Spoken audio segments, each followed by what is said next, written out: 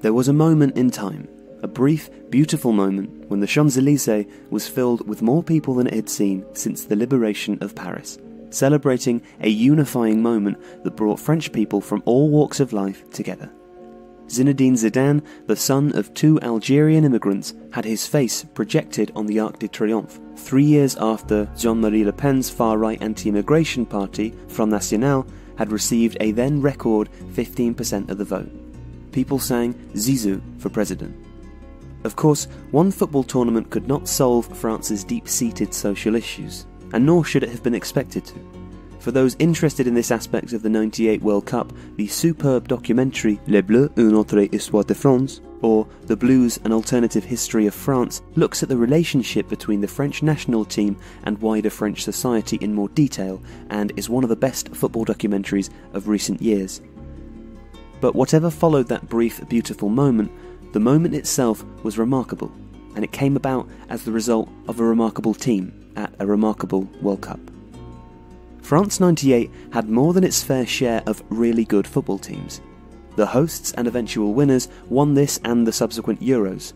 The Brazil side, who fell to them in the final, were packed with talent and won the World Cups on either side of this one.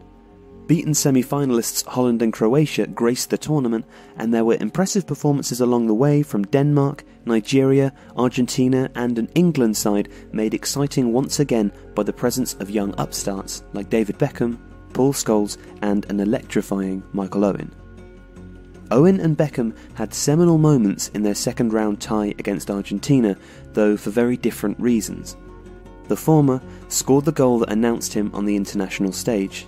The latter kicked out at Diego Simeone and got sent off, making himself a pariah in England, forcing a siege mentality to develop around him at Manchester United, which resulted in probably his best ever season, the 98-99 treble-winning campaign. Major Premier League players played a key role in this World Cup. Emmanuel Petit and Patrick Vieira combined in the heart of France's midfield, and their Arsenal teammate Dennis Bergkamp scored one of the goals of the tournament, in fact one of the all-time great World Cup goals, against Argentina in the quarter-finals. Frank de Boer hit a long raking pass into the area from deep in his own half. Bergkamp killed the ball with his instep, cut inside, sending his marker, well, to the shops, and then poked the ball home with the outside of his foot. The Dutch commentary, which consists of a man shouting Bergkamp's name in an ever more excited fashion, is one of modern football's greatest moments. Holland only lost on penalties to Brazil in the semi-final. The truly phenomenal Ronaldo reached 4 goals with his goal in that game. On the other side of the draw, France faced up to the glamorous and thoroughly effective Croatia, spearheaded by tournament top scorer Davor Suker and illuminated by the languid brilliance of Robert Prosinecki.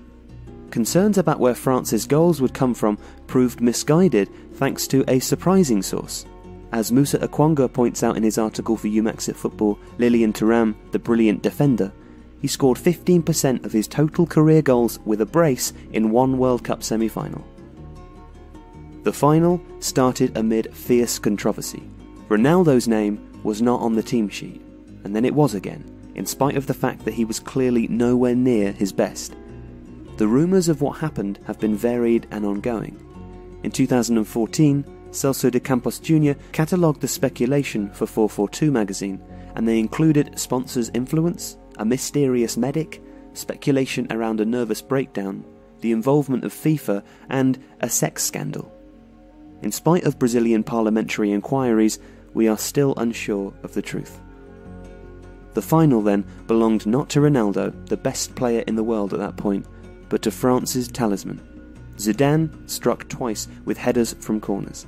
Petit put a shine on the scoreline with his injury time third. France celebrated its diverse and brilliant football team, and for a moment it felt like the world had changed forever. In the end, of course, it hadn't, but it's not up to football to change the world forever. Football's job is to change it for just a moment, and France '98 certainly did that.